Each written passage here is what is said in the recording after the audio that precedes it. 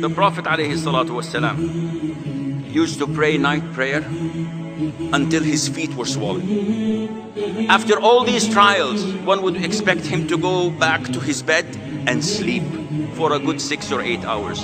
The Prophet would spend the night praying and asking Allah Azza wa Jal for guidance for you, his ummah. He would ask Allah Azza wa Jal for forgiveness for you, his ummah, sallallahu alayhi wa sallam. So the Prophet sallallahu alayhi wa sallam suffered.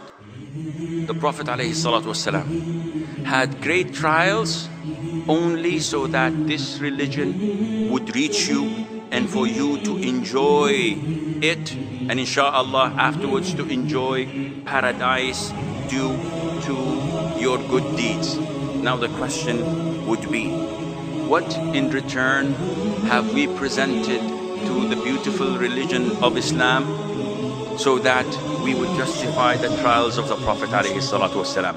This is your responsibility. This is my responsibility. After going through the trials of the Prophet ﷺ, that we acknowledge the fact that we cannot be leaders in Islam. We cannot be imam in Islam until we face similar trials, until we suffer for the sake of Allah in accordance to the Quran and to the Sunnah of the Prophet sallallahu alaihi wasallam. Wallahu a'lam.